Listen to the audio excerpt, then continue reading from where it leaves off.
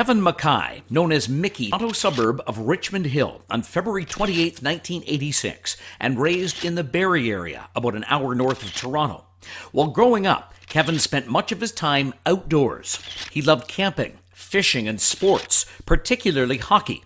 Kevin spent his winters on the ice as a goaltender with the Barrie Flyers AAA organization. Kevin was a likable, popular kid and had lots of friends. He was generous, kind, and quick-witted, with a great sense of humor. Mckay, what do you want to tell the press about that one? What do you want to tell the press about that one? I just give 110%. I got a good team. We just make magic happen, that's all.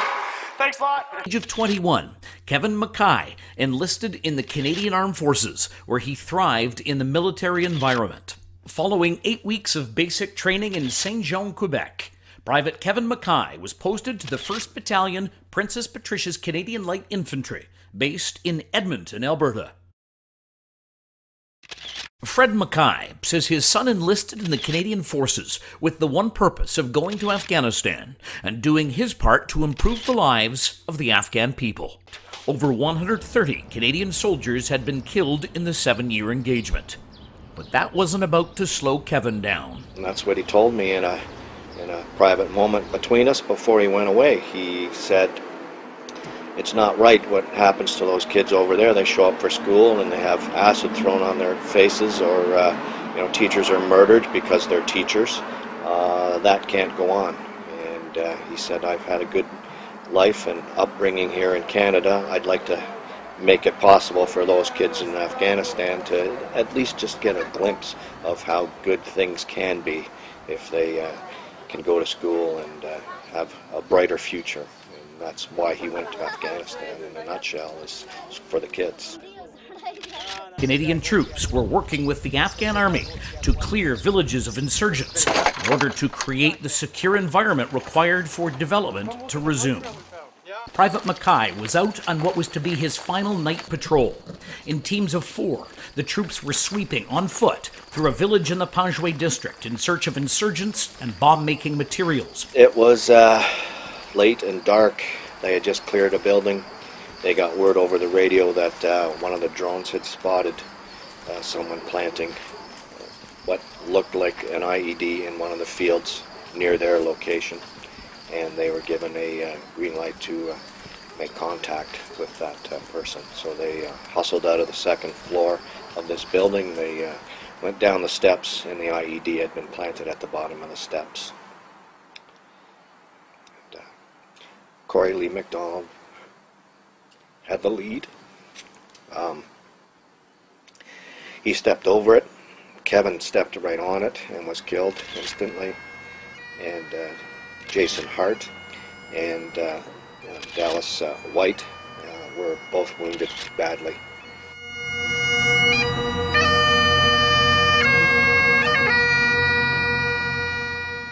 Fred Mckay says that watching his son being unloaded from a military aircraft in a flag-draped coffin was one of the worst memories of the whole experience. It really does. But he says the roller coaster of emotions quickly swung the other way during the drive down the Highway of Heroes. There was police officers, there was firefighters, but just regular everyday Canadians. Grandma and Grandpa with their little grandchild waving a flag for Kevin. It's very emotionally uplifting, and it's a very proud moment to go along the Highway of Heroes and be on the receiving end of that respect and honor. And I wish we could have him back for just 1 minute so we could tell him how proud we are of him. Just 1 minute. I'd give anything for that. Following the funeral, Private Mckay was laid to rest among other heroes at the National Military Cemetery of Canada, housed at Beechwood Cemetery in Ottawa.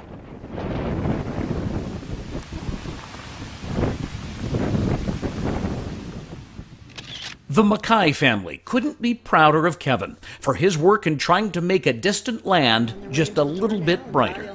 Fred points out that when Canadians first went into Afghanistan, very few children attended school, and of those who did, none were female. But now there's 9 million children attending school regularly in Afghanistan. And that was music to our ears, because that's why Kevin went. You can call it mission accomplished, you can call it a victory for Canadian soldiers, but that is a fine way to judge the success of a military endeavor, especially one that's 10 years long.